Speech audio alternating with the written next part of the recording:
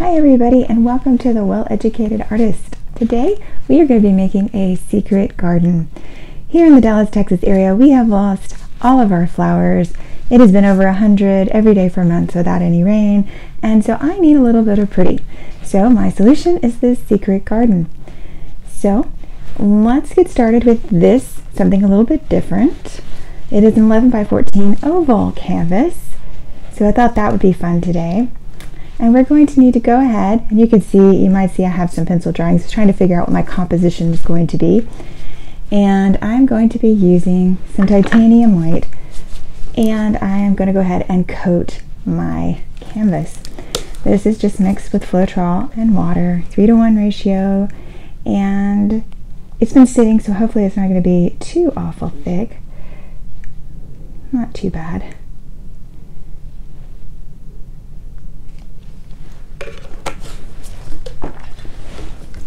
Just going to spread that out super quickly.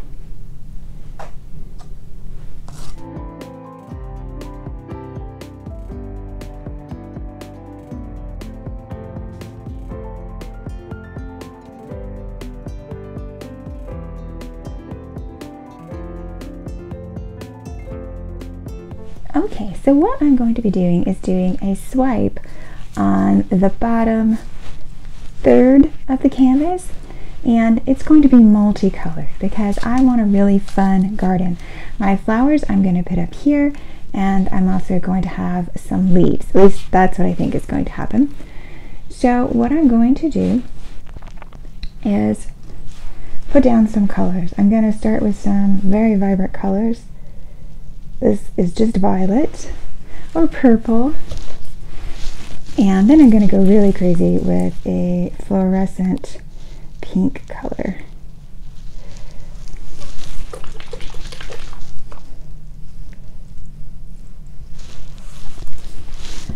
And I'm just going to move my way down. This is lime green.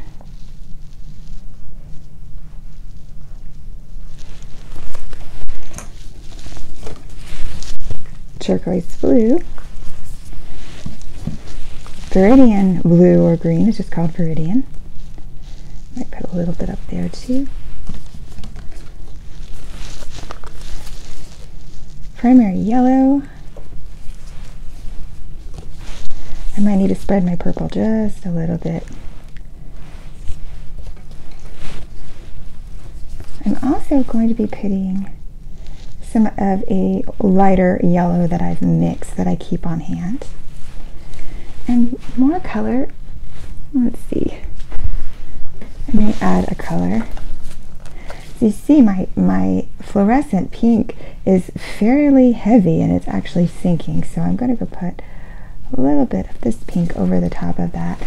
And then I'm going to add some fluorescent pink. Let's make sure I mixed it really well this time. Down here on the sides, maybe that'll stay a little better. Just love that color. And then I'm going to add just a little bit of green. A darker green, and a tiny bit of orange. That's not too tiny of a bit. So a lot of colors on the bottom third. So I'm just going to add just a tiny bit more white, not much, just a tiny bit. And actually, I'm going to use this one. I know this one has a mix in it. A little easier to work with too. It has a little bit of an iridescent in it, or pearl. And I'm just going to take my icing spreader and I'm just going to go over the top. You can use anything you want to swipe with, but I'm going to be swiping with this today.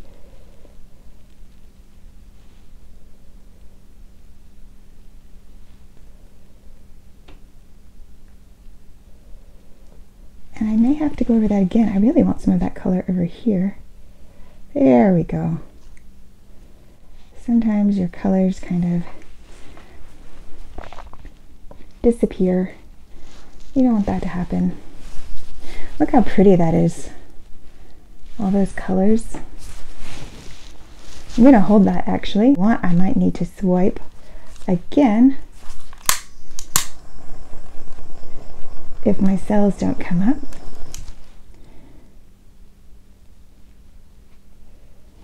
Let's see. I might want to swipe again. I like the cells coming up here. It may just take a little while. Okay, I am too impatient.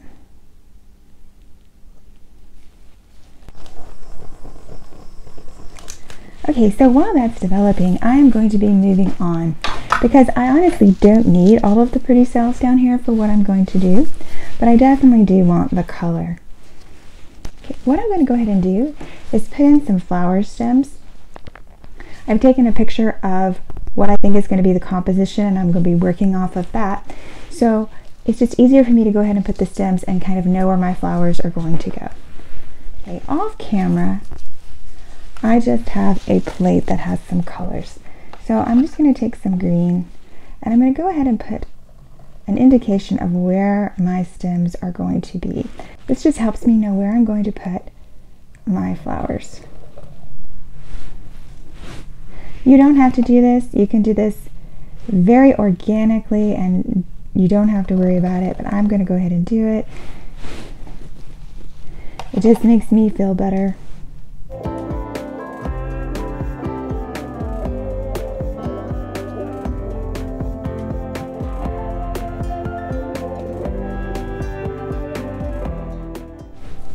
Okay, it just gives me an idea of where I'm going to be putting some of my flowers. Now, to make my flowers, I'm going to be using these dessert cups. You may have seen dessert cups. When you buy them, you usually have to buy around 200 of them, so I have lots of these. So a lot of people use these and they pour over the top to make flowers. I know Fiona Art does a beautiful job of making those flowers. I have not had as much success making that kind of flower, but we are still going to be using these to make flowers. We're not going to be doing it the traditional way. So let me show you what I do to make flowers. So I take my color and I'm going to go around the outside of the cup on the bottom, and then I fill in the middle part with a contrasting color. In this case, I am using sapphire blue and primary yellow.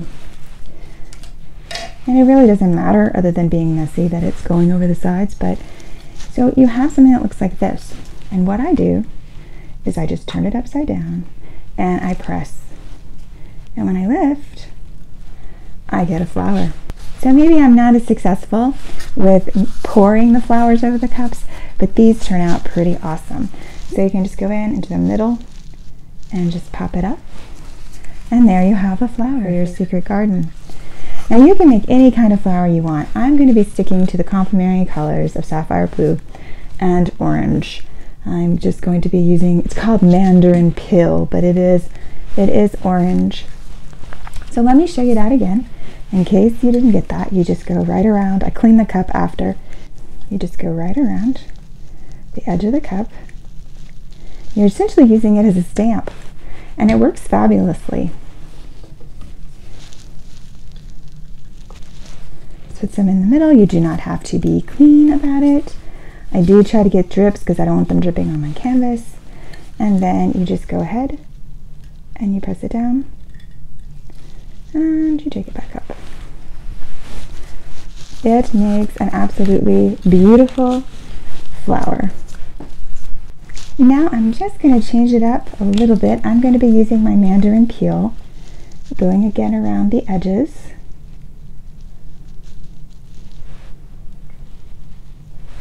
This one's a little bit runny. These are all pour paints, just the standard pour paint.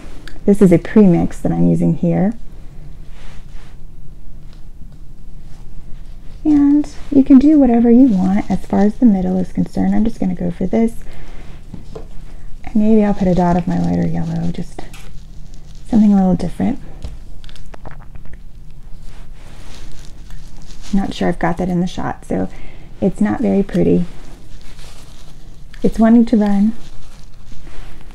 So a little bit thicker paint probably works better here. So wherever you want it, wherever you want that special flower, I'm going to do it right here. Turn it over and lift. To find the middle, you often need to stick your finger in it. Okay, just continue to do that.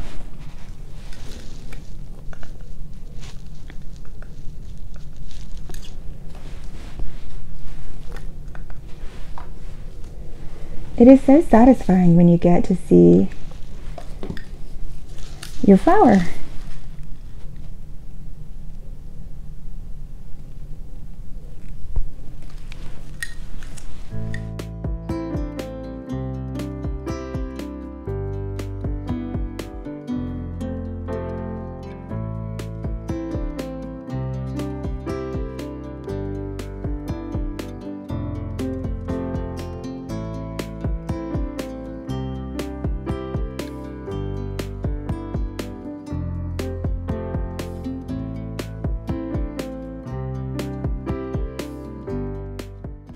If your flower does not turn out, you can just go over it again.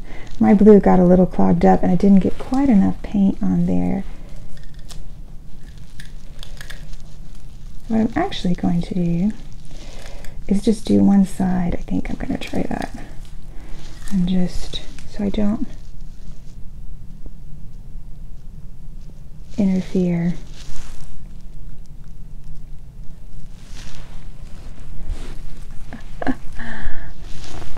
It's actually kind of neat to do it, some double dipping ones.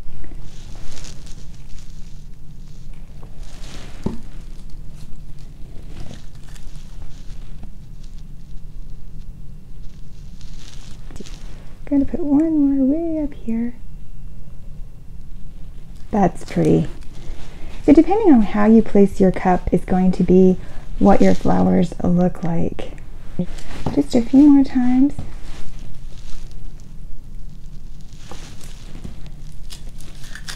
I think I need one right here.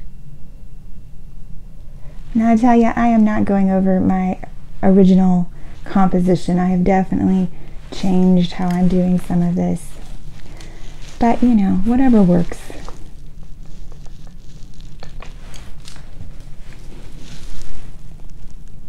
Here I'm not cleaning it, so that's why you're seeing a difference in the flower.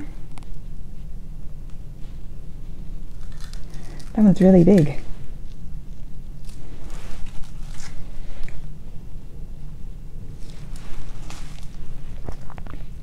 I'm going to go around and kind of give these flowers some centers. That one had a really neat center, so I'm going to leave it. I'm not going to touch it. Now, I am not as crazy about this as I thought I would be. I would like to have more green in this.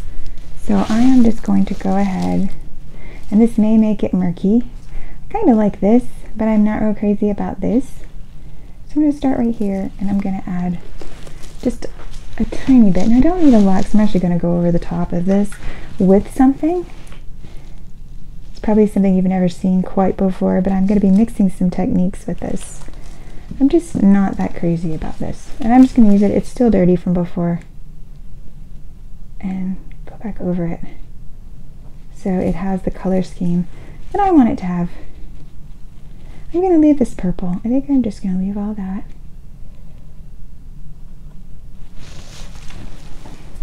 I'm not real concerned with what's going on with this because I'm going to be doing a treatment over the top of this. What I'm going to be doing is taking this metal scrubber, and I'm going to be taking some green paint, some yellow paint, and some light green paint. And you may have seen this technique before, but you're just going to dip it in there and you just get some on here. And then we're going to be making leaves. Now I put this down here because I wanted some variation. I wanted some color. So you're just going to wipe off in between, and we have some leaves for our bouquet.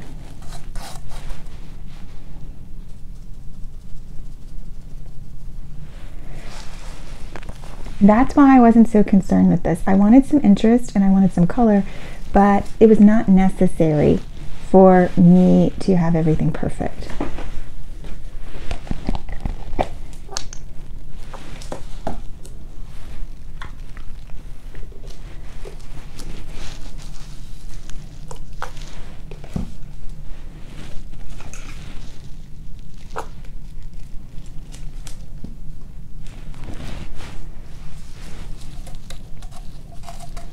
just load your scrubber and you're kind of off. Now I've got a lot of paint down here and that may cause a bit of an issue. We'll just kind of go with it.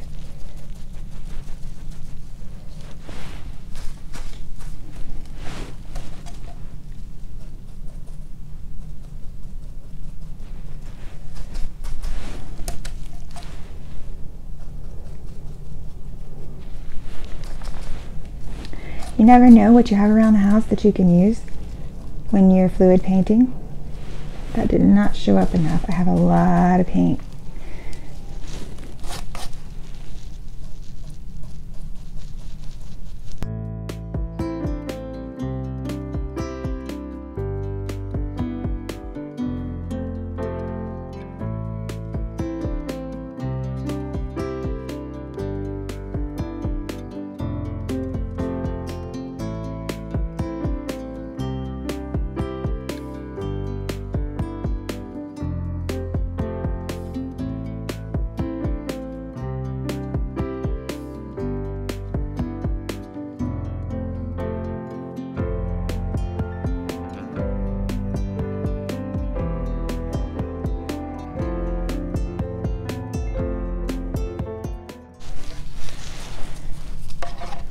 Okay, so now I am going to go back and I'm going to put in more of my stems.